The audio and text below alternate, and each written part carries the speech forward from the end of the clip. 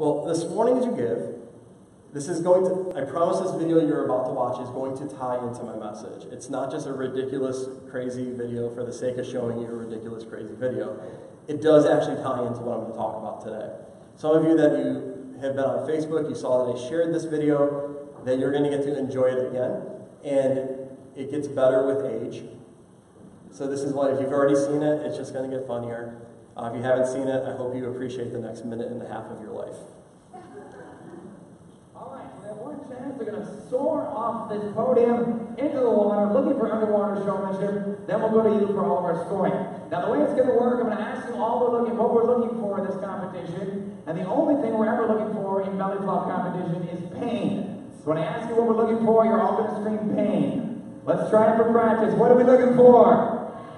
That's right. And then we're going to count you guys into the pool on 3. One more time, give these guys a huge round of applause, our 6 competitors. All right, here we are, starting off the competition. He comes with all the way from Michigan. Please welcome Scott to the podium, ladies and gentlemen.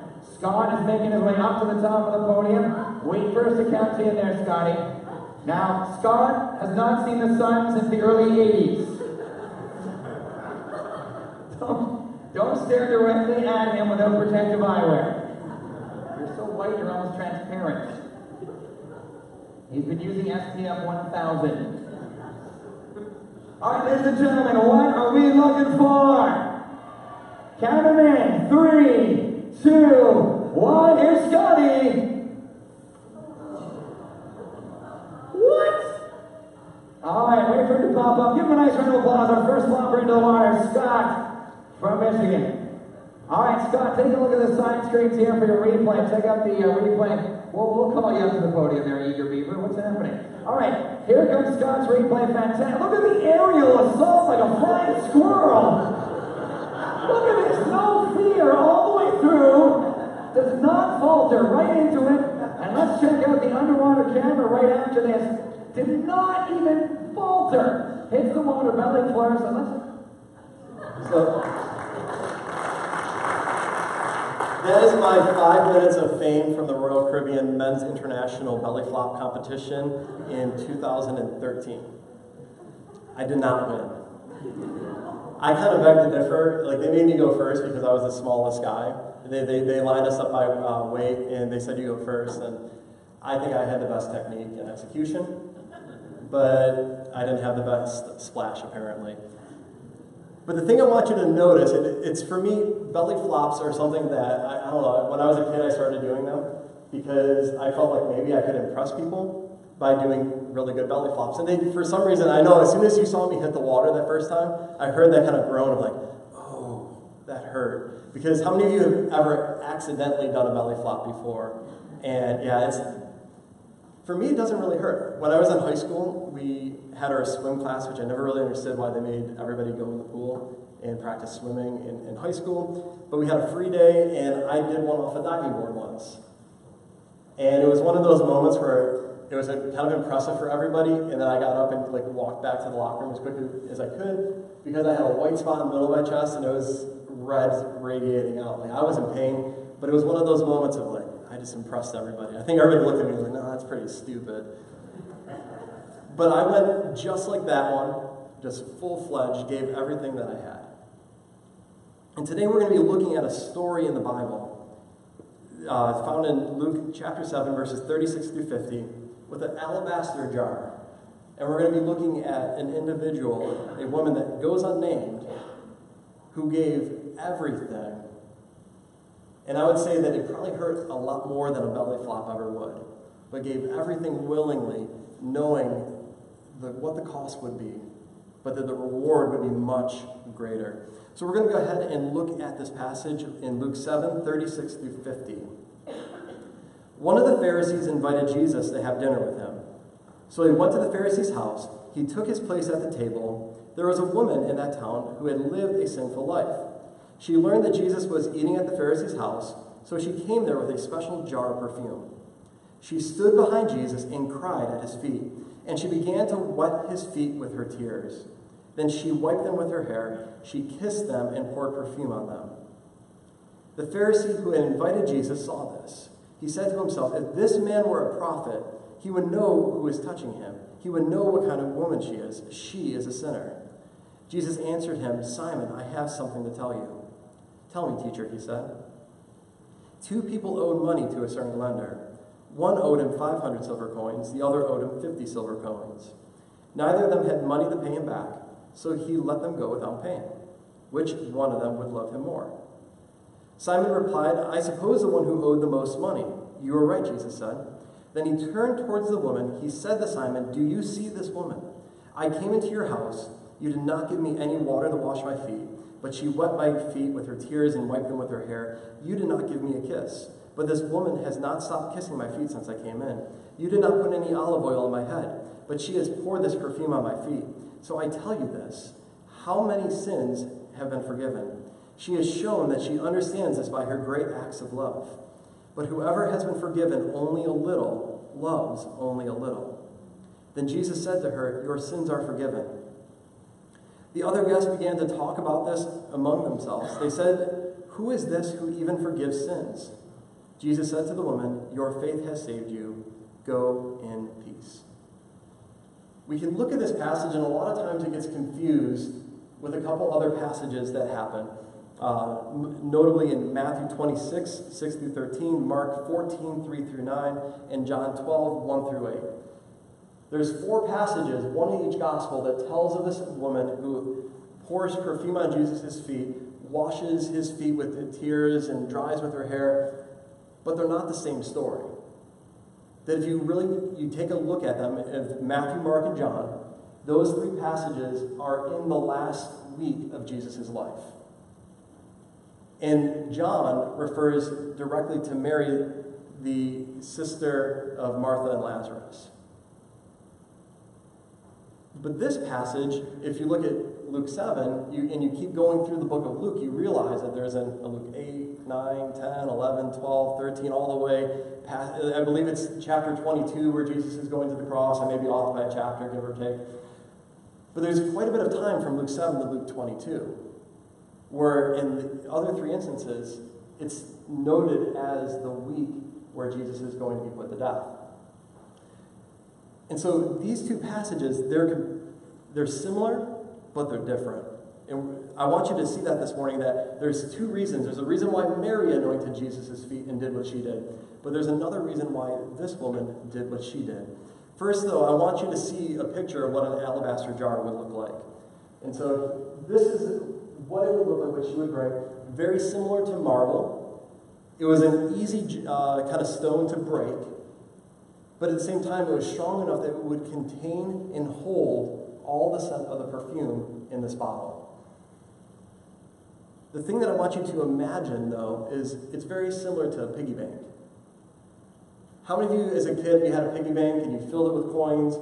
And I know back in the day there wasn't like the rubber plug on the bottom, so that if you wanted to get into the piggy bank, what did you have to do?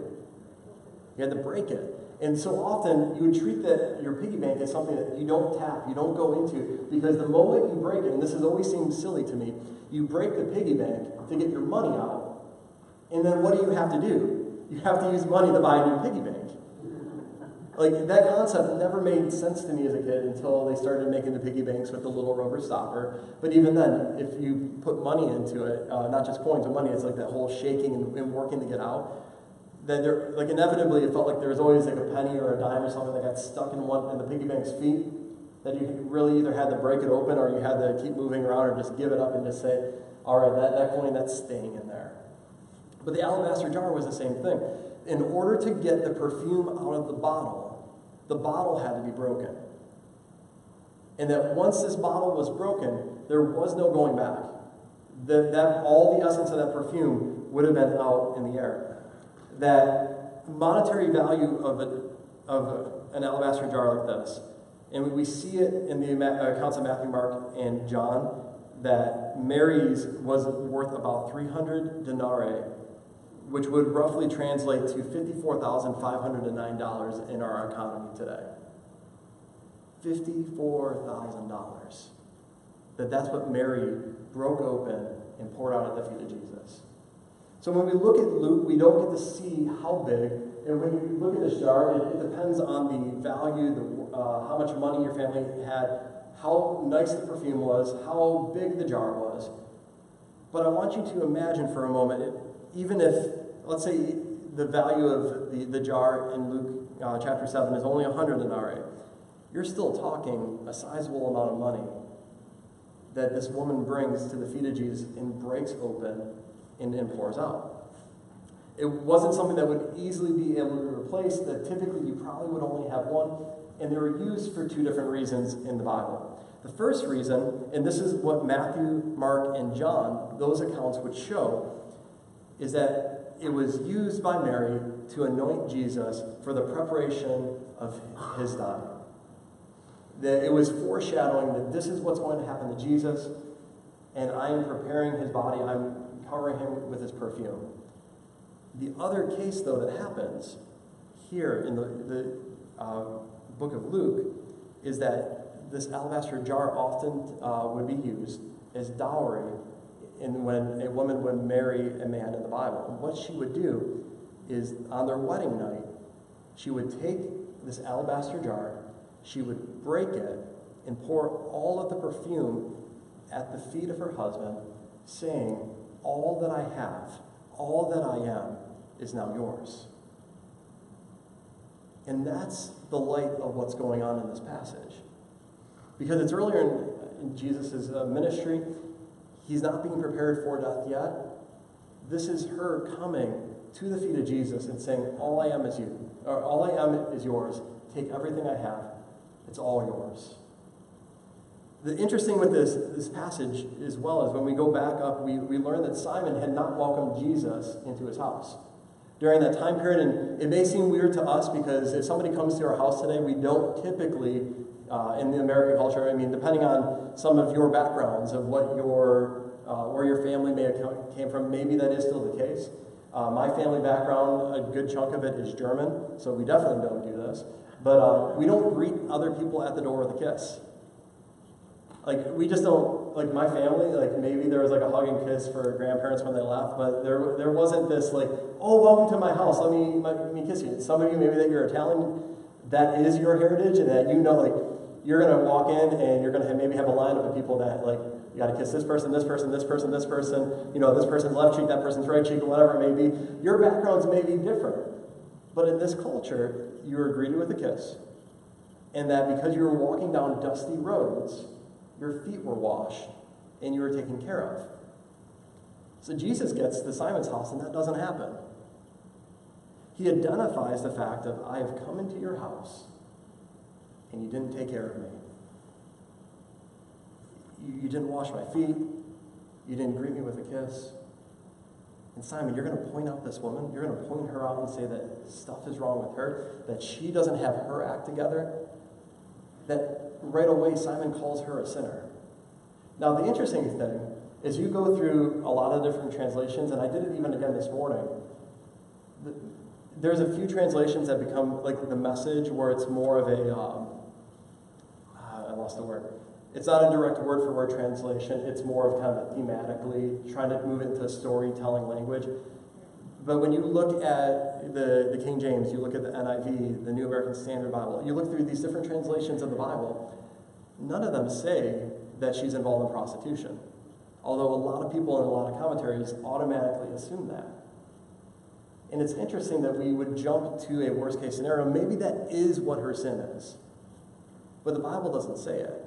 Simon, whatever it was, whatever he saw, whatever he knew that she was involved with, and said, "Well, this woman's a sinner," he automatically threw all kinds of judgment, all kinds of shade in her direction, and saying, "She's bad. Like, you're seriously, you're going to let her come in here, and you're going to let her put on this kind of a scene. You're going to let her wash your feet with her tears and her hair, and she's going to touch you and pour perfume on you. This is horrible. Why are you allowing this to happen?" And he's missing the whole point of he's got Jesus in his home and is doing nothing with it. She's coming into his presence and taking what is most valuable to her and shattering it and breaking it and pouring it out and saying, "Jesus, everything I have is yours." This would be the moment. Let's go off the idea for a moment that her sin wasn't anything sexual, that she was a young woman that was just in sin, that just like any of us, that we all have our mistakes, we've all messed up, and that maybe 10 years from now that she was going to get married, she had already used her alabaster jar. She had already used her dowry and said, this is the thing that's most valuable to me. I'm going to bring it to the feet of Jesus. I'm going to break it, and I'm going to pour it out at his feet because he is worthy of everything I have. But that's not what Simon's doing. Simon's not doing that at all. He's looking and saying, well, you're a teacher. He's so focused on the right here, the right now. You're not doing the right thing. You're not doing what a good rabbi should do. You shouldn't even let her in here right now. You should kick her out. And just like even with Mary and Martha later on, you see this all the time. It's like two people in the presence of Jesus, and one gets it, and one has no clue. And misses the boat over and over again. This woman, she identifies that this is Christ. That everything else in this world doesn't matter. The value that this world can give me, it doesn't matter. I could hold on to this jar, and let's say that hers was 300 denarii as well. $54,000, that would be the equivalent, 300 denarii in that time period, would be the equivalent of a year's salary. Imagine right now giving up a year's salary to something that God called you to do. Or maybe it's giving up the job that's giving you that salary and taking a lesser paying job because God is calling you to do it. Giving up something that has incredible value to you, something that defines you, that makes you who you are, because all of a sudden God says, I don't want that to be who you are anymore. I want you to take that life and I want you to throw it away. See, I don't think many of us in this room have a $50,000 jar of perfume or cologne at home. Hopefully, definitely not cologne. I mean, there's decent smelling colognes that are much cheaper than $50,000. But I think all of us have something in our life that could be represented. I've got a little jar here. It's not alabaster, but I want this jar this morning to kind of represent the thing that's most valuable in all of our lives. For this woman in the story, this jar was represented by that perfume because culturally, this is the greatest work that she had. It helped define who she was. And she had one moment where she could use this jar. One moment, one place, one time where she could break this open and say, either this is going to prepare me for my death, or this is going to be a moment in my life where I'm going to pour myself out and say, all I am is yours. But for us in this room, that's not our culture anymore. That's not our tradition. We don't give jars like this out and say on your wedding night, break this, and it is a part of a tradition in the American culture.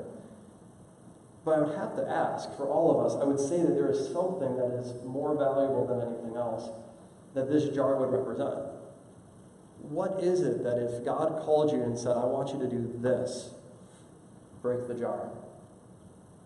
What is it that you're going to just give up everything and just say, God, all I have is yours? I think of the doubts that we were just praying for them a few moments ago. They had a moment about a decade ago where they chose and said, we're going to Nicaragua. We're going to follow after what God said. We're going to leave the American culture behind. We're going to raise our children away from their grandparents. We're going to live this unique, different lifestyle because, God, all we have is yours. When I think of so many missionaries that I've sat down and met with, the courage and the strength to, especially those with young children, to say that we're going to move to another nation, a poorer nation, a nation on the other side of the planet, or even just simply, we're going to move away because God told us to. And trust that God's going to take care of us. Trust that other people are going to help us raise our money so that we can live in another country, in another nation. And in this case, right now, for the adults, living in a nation where there is all kinds of controversy and government uprisings that are happening, that they're willing to say, I'm going to give everything because that's what God has called us to do. It makes me even feel like in my own life that, God, what are you saying for me as an individual? I know for Annie and I, as we're quickly approaching, Annie mentioned this yesterday. A year ago, like this Sunday, like the first Sunday in June last year, was the day that Jeff Halavin came and spoke and walked through the process of what a pastoral change would be. Many of you probably didn't even know this. Annie was actually here that particular Sunday morning. She kind of went incognito just to kind of check out the church. And that began a process for us of saying, while it's not super far, it's not moving to a different country, we're moving away from our comforts, we're moving away from people that we know, moving away from life as we knew it because God was calling us to something different. It was a moment of saying, okay, God, here's our jar. Do what you want in our life. Do something. And for all of us in this room, we have to ask that question of, God, what is it that my jar represents? Is it the fact of, I haven't trusted you with money, and I need to offer this jar up and say, God, have your way in my life?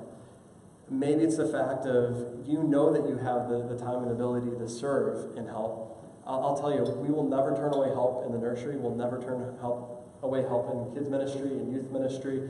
If you feel like you've got a calling on your life, a particular ministry, like, I mean, it's raining today. If you have a calling in your life to be a parking lot ministry, where you walk umbrellas to people and get them in on mornings where it rains, we're not going to turn that away. What is the calling that God has placed on your life that says, this is why I want to get up in the morning, this is what I want to do at church, because I want to do everything I can to make my church be the best place it can be, so it can be the best representation of Christ that it can be. Maybe for you, it's a matter that you know that your job has you traveling all over the place, and you say, it makes me all kinds of money, it really helps take care of my family, but you feel like God's saying, give up that job, take this job so you can be at home with your family.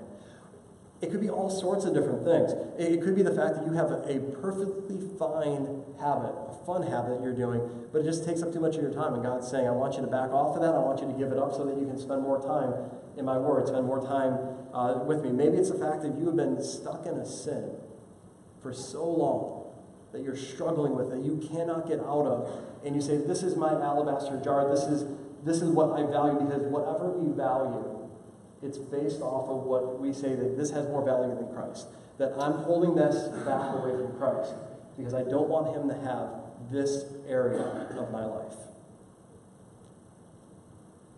That, God, you can have this, but here's the thing, God is either Lord of all or he's the Lord of nothing.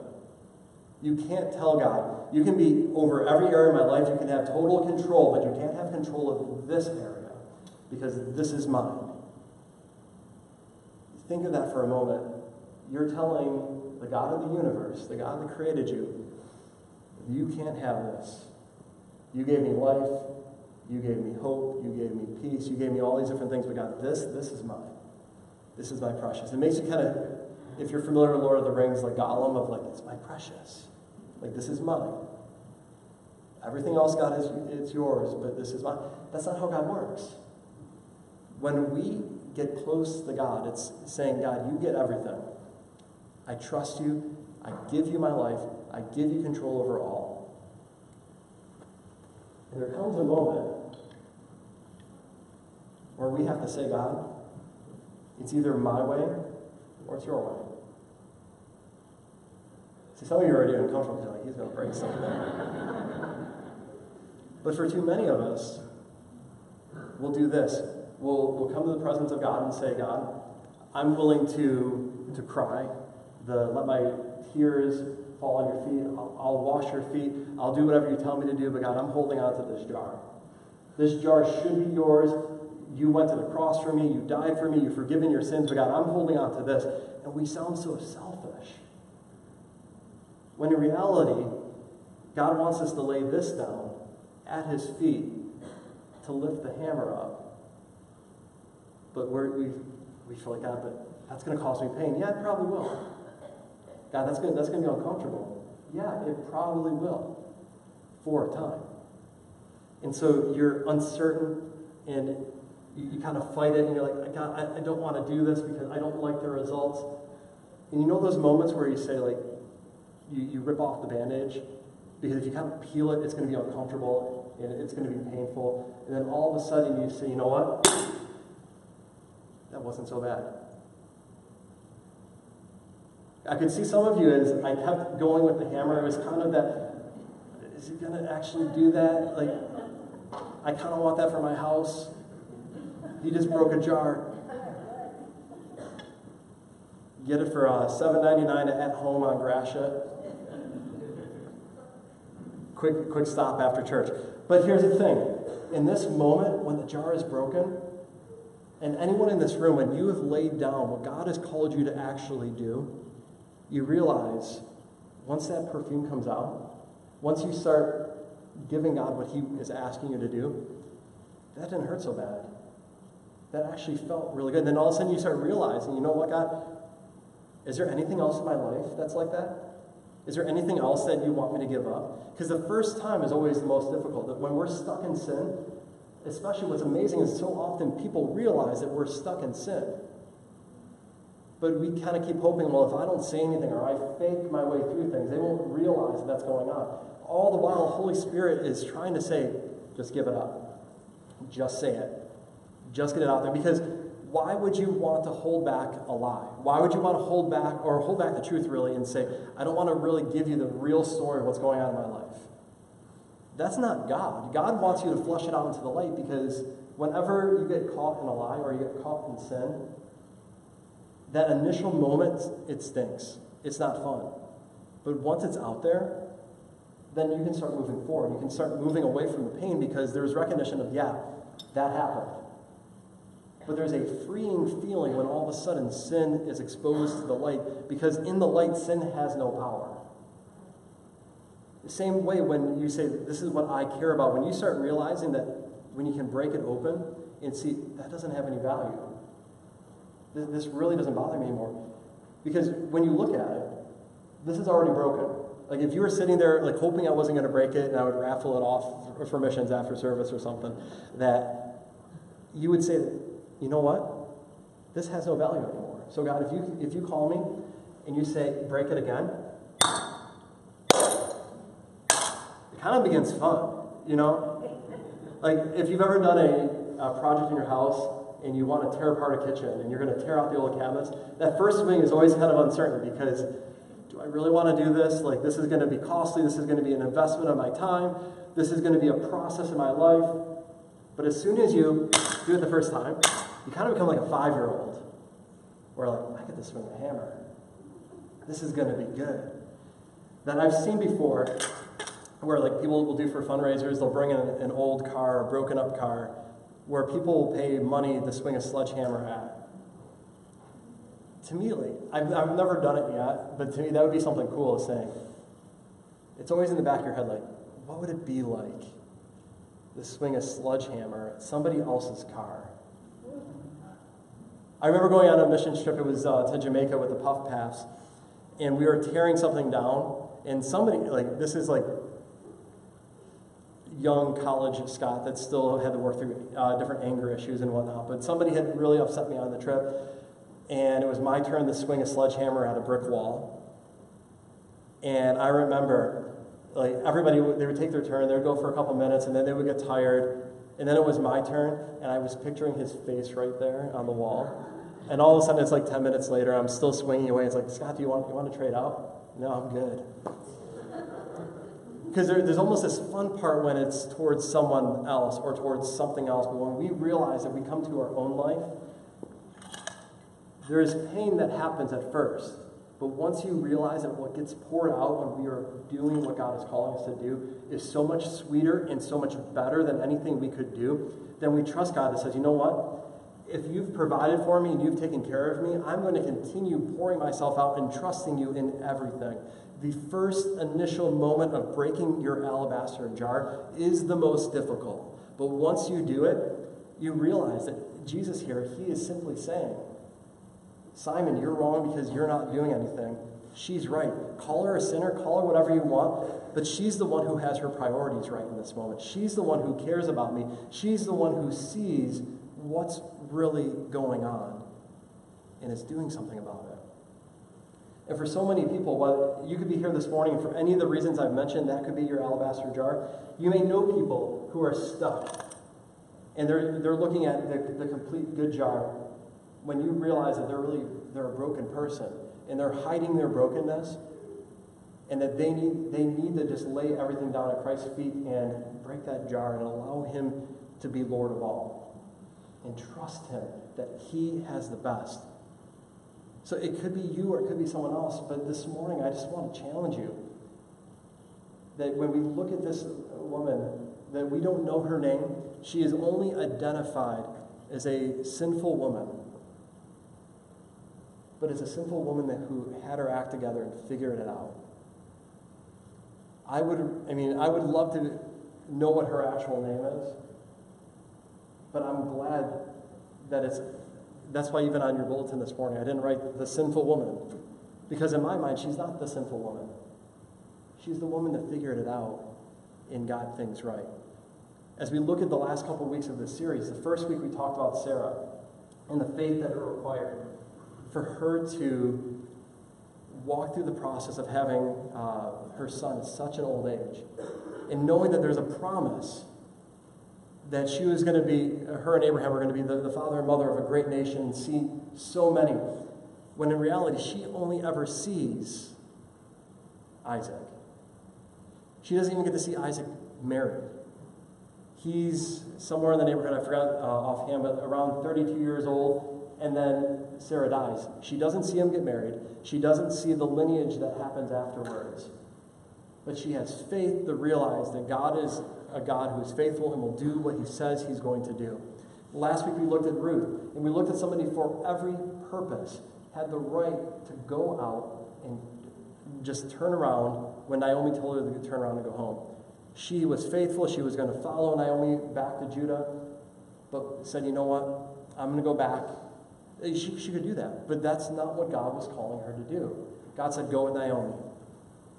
Leave your people, leave the gods of your people, and go back with her. And because she was willing to obey, she was able to see something great happen. She was able to become a part of the lineage of Jesus himself. So we look at Sarah and we look at Ruth, that both of them, because they're willing to be faithful and they're willing to obey, that they both enter into the lineage of Jesus in his eventual birth. But I think the beautiful thing here with this woman, because she's willing to break her alabaster jar, she doesn't get to be in the lineage of Jesus being born, but she gets to become part of the lineage of when Jesus dies and comes back to life and being resurrected and forgiven. She gets to become a part of his lineage on the backside of things. And she gets to see that God has great things in store, that God wants to do great things for her in her life. And if we're willing to do three things, be faithful, or we're willing to obey, and we're willing to lay everything down, to humble ourselves at Jesus' feet, take care of him, and give up what is most valuable in our life, great things can happen. If the worship team can come forward. This morning we're just in a time of being at the altar, and just we're going to be singing Anchor again. I just would pray that for every single one of us in this room, that this jar would represent our attitude this morning and our heart this morning of saying, God, I need you to take what is this valuable thing in my life, what I'm holding on to, and help me break it. Help me just shatter it. Help me lay it at your feet and know that this isn't actual value. But giving everything I am and laying it all down at your feet, that's true value. That is what you are calling me to do. That is how you want me to live my life. That's what you want me to do. Because it's worth so much more than an alabaster jar. It's about your heart condition. Your issue may not be that you have $50,000 in perfume and you don't know what to do with it. It could simply be the fact that God is calling you to something. God is calling you to give something. God is calling you to be faithful in an area that you haven't been faithful. God is calling you to pray for someone that in the back of your mind you say, you know what? I'm never going to pray for him. Imagine for a moment that the actor, the athlete, the politician, the neighbor, whoever it is that makes you the most angry, the most frustrated, is the source of your struggles with this world. Imagine if you stopped complaining about them to other people. You stopped complaining about them on Facebook. You stopped complaining about them to God, and you started praying for them. It's really, really difficult to complain about somebody when you're praying for them. We can look at different things that happen in the news and you're like, well, that's not fair. Whoever said that this world was going to be fair? We are passing through this world. We're in but not of this world. And we get upset when this world is playing by different rules. My life, my goal, my direction is making it to heaven and taking as many people with me as possible. I stand with one person, that's Christ. I don't stand with an athlete. I don't stand with a actor. I don't stand with a politician. My goal is seeing Jesus made famous and doing whatever I can to take whatever in my life that I say is valuable and breaking it and saying, God, have your way in my life. In our weakness, we are made strong. But so often we have the attitude of saying, God, I want to be strong. No, it's God, make awareness of where my weaknesses are. Make awareness where my faults are, where my failures are. And Lord, use me in those areas. Use me to pray for the people that I don't want to pray for. Because just imagine if the people that you're so frustrated with, all of a sudden they became Christians, and they use the gifts that they're currently using for the glory of God. The political leaders where you're like, you know, I don't like that. I don't like what they're doing. But all of a sudden, God got a hold of their heart because Christians rose up and prayed for them instead of tearing them down. I want to be like this woman who put down her alabaster jar and broke it. I don't want to be like Simon, who's pointing out every single politician, actor, athlete, whoever, co-worker, boss, and saying, God, it's not fair that they're doing this. It's not fair that they're doing that. Because then we become like Simon. We become like the guy who didn't get it. Instead, we can say, you know what, God? All I have is yours. I'm going to pray for people. I'm going to fast for people. And I'm going to trust that you are in charge, that you are in control, and that greater things can happen. Even when I think of this jar here, what we can run into, even in the church culture, is say, you know what? I remember when as a church we used to do this, or as a church we used to do that. What if God is saying, let that go? Because look at the work I'm about to do. Something greater is coming. The reason why so many of the Pharisees missed it is because they were so focused on what they thought the church should be that they didn't see who Jesus really was. So many Israelites, they were looking for Jesus to be a political leader, and when he refused to be the political leader and was being the spiritual leader, it led to his eventual crucifixion. God doesn't work the way we expect him to. God doesn't work the way we want him to. God works the way that's right. And so for all of our lives, we need to have that attitude saying, God, whatever you say, whatever you want me to break, whatever you want me to do, have your way in my life. And when we start doing it, life becomes fun. Because we don't have to do it on our own. We're doing what God has called us to do. Going back to the beginning of service, a belly flop competition. There's some things that may make you feel ridiculous. That was a big crowd that I got up in front of and flopped into the water. But I gave it all I had. There may have been someone who came along and did it better, did a bigger splash. It doesn't matter. I don't have to compare what I'm doing to what they're doing. I just have to do what God's called me to do. Don't worry if more people know them, they have more influence. Use the influence that God has given you right here, right now, to do what he's called you to do, and sacrifice and give what he's called you to sacrifice and give. This morning as we sing, the altars are open. If you need to come and you need to come to a place where you can essentially give up your alabaster jar and break it, you can sit at your seat and pray. You can stand on your feet and worship, whatever you need to do. But let's just take a couple moments and realize that God, these alabaster jars, what is valuable in my life has to be broken because your way has to be greater than my way. You are more powerful. You are greater. Have your way in my life. Would you just join us as we worship for just a few moments?